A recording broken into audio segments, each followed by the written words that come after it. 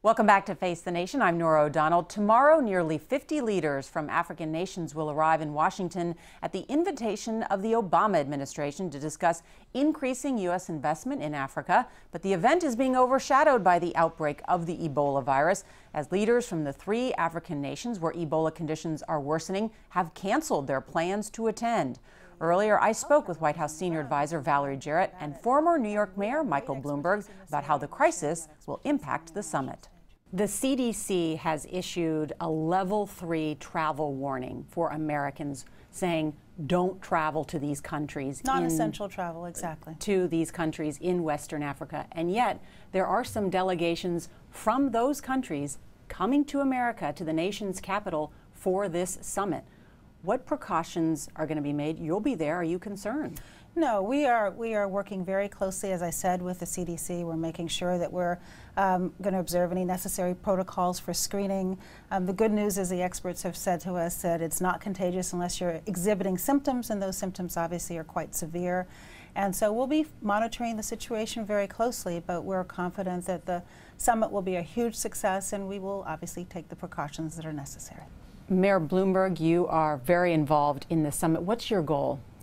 The goal is to explain to Americans the opportunity, and American businesses the opportunity in Africa, to explain to the African continent why they should look to America for commerce, for education, for medical care, and we can be real partners, and rather than just being a patron of one of another.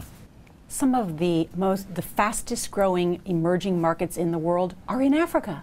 Well, China's understood this. Yes. People think of Africa as a resource play. There are great natural resources there, which China needs and America needs, as does Europe as well. But also there's the potential for selling a lot of things there. The scale is big if spread out.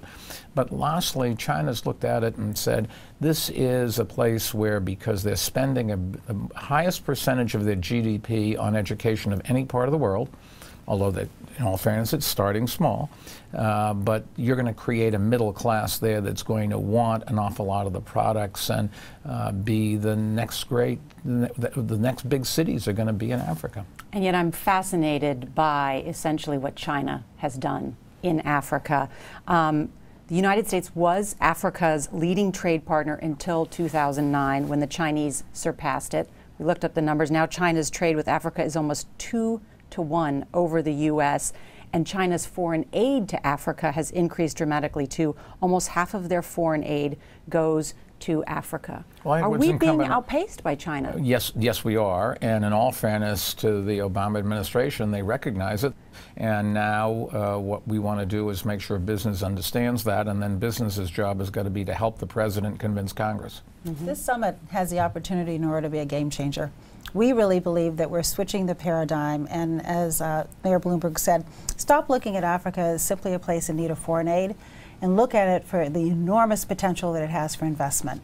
And whether it's Power Africa, where the president is committing to doubling the power in Africa, or whether it's focusing on food security, where rather than simply giving resources to Africa, teaching Africa how to create their own agriculture, whether it's in areas like health, and Mayor Bloomberg was just telling me before we came on set about the enormous investment that he's making in health in Africa. All of these are opportunities for both government, but also, very importantly, the private sector to invest.